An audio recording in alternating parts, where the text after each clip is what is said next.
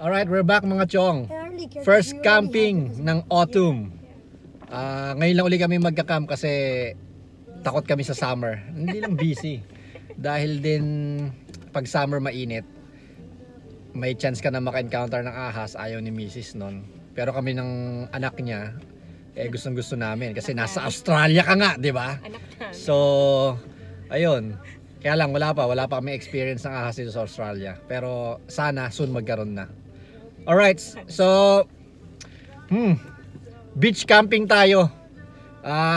Hindi natin alam kung ano nag-aantay, pero gaya ng nakagawian, si Mrs. lang ang gumagawa ng itinerary natin. Sumusunod lang tayo. Taga ano lang ako pala, taga revise. Minsan major revision. Alright mga chong, kita-kita tayo mamaya pagdating namin sa campsite. Cheers!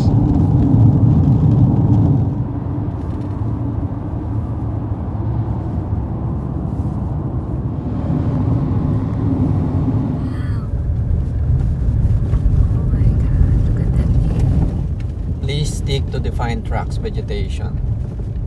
Oh, so anyhow na lang, ne? May campers na niyo. Kahit saan? Yeah, I think so. Are we going camping at the beach? No, here. Somewhere here. Maybe. Oo nga. What should I be doing? But the thing is I don't like about camping is at the start it's so boring. Turn left, then your destination. Wait, while you do it, can I try out the fishing rod? Yeah, you can, of course.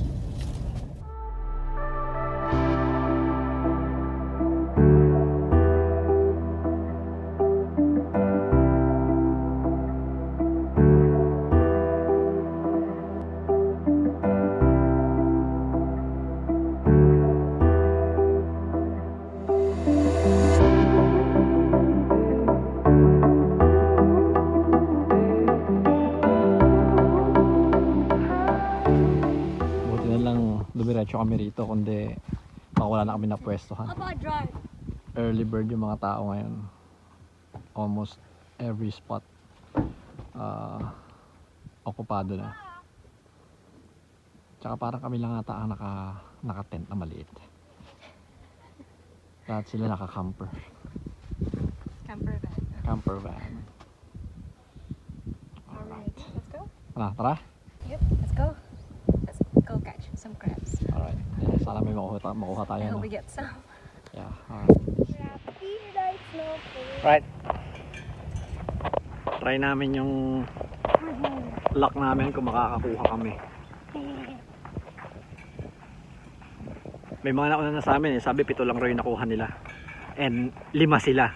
So parang 1:1. parang napaka-slim nung. Parang napaka-slim nung chance eh. Ayan mga chong, look at that. Ayan, dalihan nyo habang nandito pa siya oh. Saan ba kayong dalawa? Oh my god! Oh yeah! So beautiful! What a beautiful creature. Sa pang stingray. Ayun. Ito lang yata mahuhuli natin, makikita natin dito. Wala yata tayong chance makahuli ng crab. Wow! Nakaisa! Alright. First catch of the day, guys. But we have to measure it. Okay, susukatin natin kung pasok. Dito tayo sa blue crab. So, ayan dito. Ayan, okay, pasok siya. Alright. Yay, we got another one. This is Andre's catch. Shit. Guys, I'm going back. Oh Hurry up, what are you doing? Alisin mo yung ano. Okay. Guys, I'm going back. Guys, can we go back? Ayan. Luring octopus. Okay, ngayon masasabi na natin. Welcome to Australia, guys. Alright. Hindi man kami nakakita ng ahas. Blue-ringed octopus naman. It's inside our bucket. Yeah, inside our bucket. I don't know how it ended up here.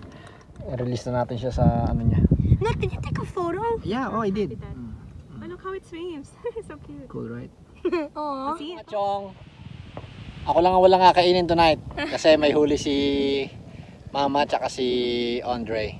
Right? Balong si Doodle Boy. And isa pa, ang highlight ng highlight ng trip na to is yung blue-ringed octopus. Ngayon masasabi namin na Australia is welcoming us. Sa TV ko lang napapanood to eh. Ganito pala itsura nito sa personal. Oh my. Ganda, no? It's actually beautiful. Okay mga chong, andito tayo ngayon sa Edithburgh. Meron kasi ritong tidal pool na gustong liguan ni Balong Skidoodle Boy nung nakita niya sa Facebook ng nanay niya. So, yeah. Tignan natin. Pero, hindi ako maliligo. Goosebumps! Malamig! Are you gonna serve me? Yan na. Ready na. Hindi malamig.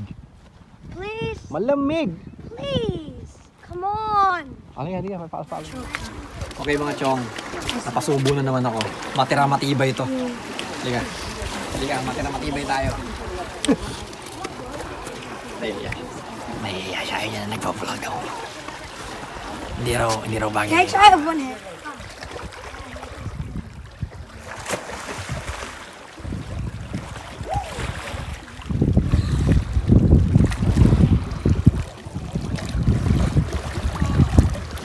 Hi.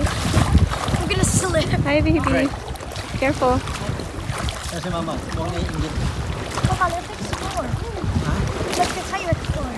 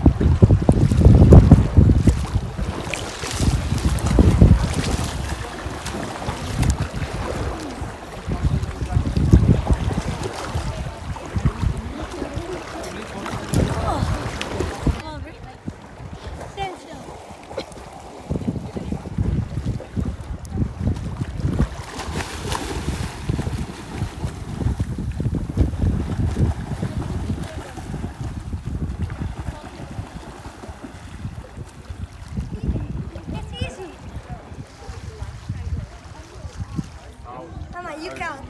You count. Okay, ready, set, go. There you go.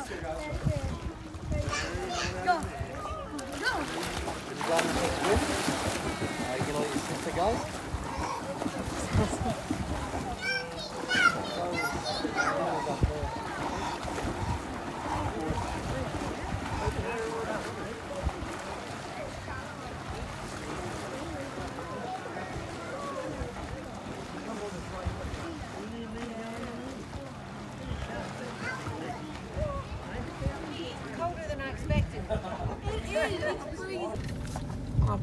Alright, we're heading back to civilization. Doon tayo sa balik tayo sa campsite. At magluluto pa si Nene Boy ng paella.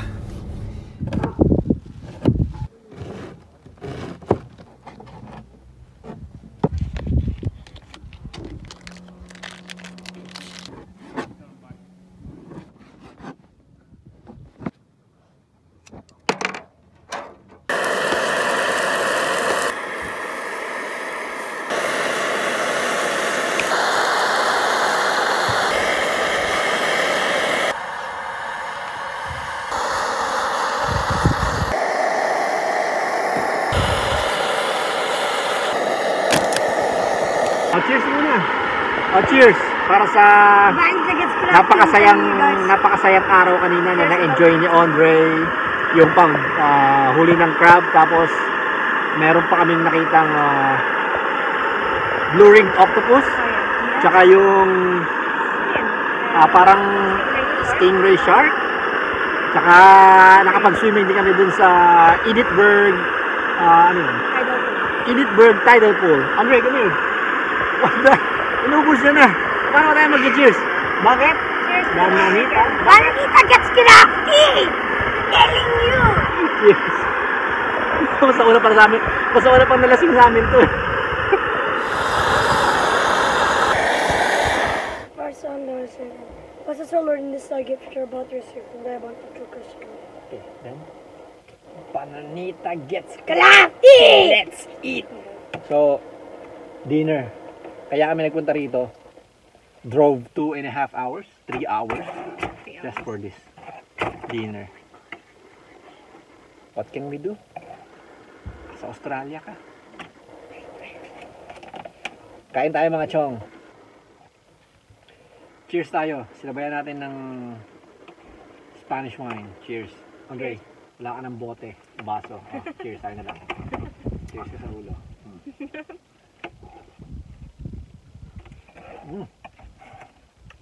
Very good. Oh my God. How do I do this? Why not do it? I could bite it if you want. I was gonna do that. Oh no. Why? Don't bother. Why? Say, oh! Oyster popsicle. Popsicle? What do you? Why do they call it popsicle? I think it's parang popsicle eh. I know. With a handle. Oh my God. Spicy pala yung sausage. Spicy. Oh my God. But eat it for yourself as well. Tayo lang, okay lang. Sa inyo yan eh. Wala akong share ngayon kasi sila lang yung nakahuli ng crab. No. No, Dalawa. that's sad though. You can take it, bros. Oh, because You're my dad. Bananita gets It's crafty! Keep it low, boys.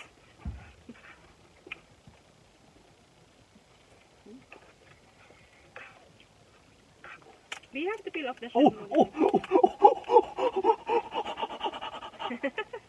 Stop that.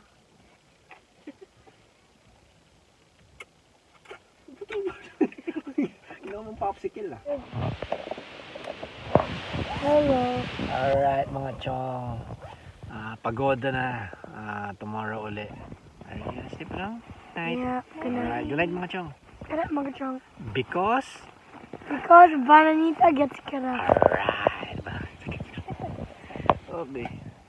Ikaw, ready ka na ba? Good night, guys. Alright, good night mga chong. Sleepy na, sleepy heads. Asan na yung kaunang ko? Alright. Hike tayo ng konti mga chong. Tignan natin yung itsura ng campsite. Alright. Wala mga chong. Officially, good morning. Ganda. Sam, para sa'yo pala to. Pasensya na, medyo natagalan ng upload. Sana magustuhan mo. Ayun. Ano ng campsite? Yung kami yung may verde. Ito ba yun? Yan. Yan, that green thing. Alright. Wow. Ganda. Oh. Yan yung buong campsite.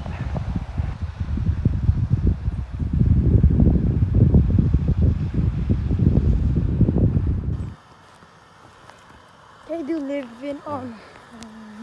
How was your sleep? It's good. Huh? Because Oh, you didn't forget about that. Bananita gets crafty. where's Bananita? That's Bananita. Alright.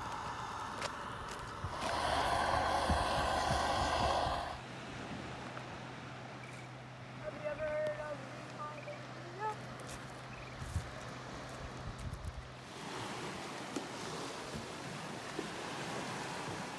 Oh, everybody knows what.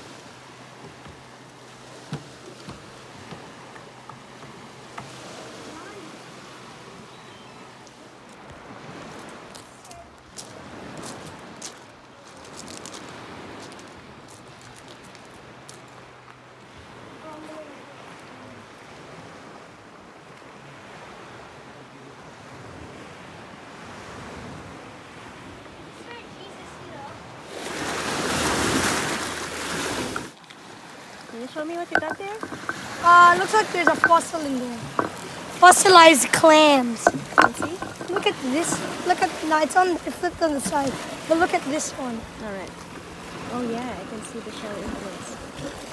Look collecting whatever rock looks like. But I need to find another one to find.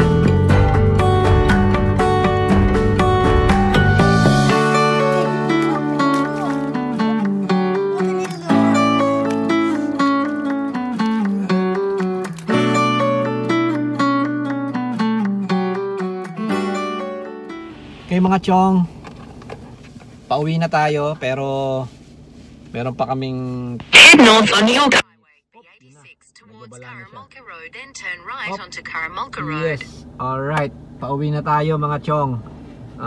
Pero 2 oras pang biyahe, 11:49 na alanganin, kaya yan. Buti na lang talaga class president yung napangasawa ko eh. Laging ready. Daig pang Girl Scout eh. May pack lunch kami. So nagpark lang muna kami rito sa somewhere na may shade. Leftover. Ayan, may shade. Kasi dito mainit. Lalo na ganitong panahon. Bilad ka sa araw. Hindi mo gustong makasama tong ng mainit, bilad, kakain. Gutom, gutom. Mainit. Yari ka na. Buti pang magpatiwakal ka na lang. Anyway, yun nga. Tapos na ang trip. Tapos na ang trip namin. Well, enjoy. Enjoy ang balong si Doodle Boy. Yeah! Enjoy! Yep. Because Bonita gets crafty! alright! Alright mga chong, hanggang sa muli. Sana nag-enjoy kayo sa panonood. Sana may napulot din kayo. Kita-kita tayo ulit. Alright?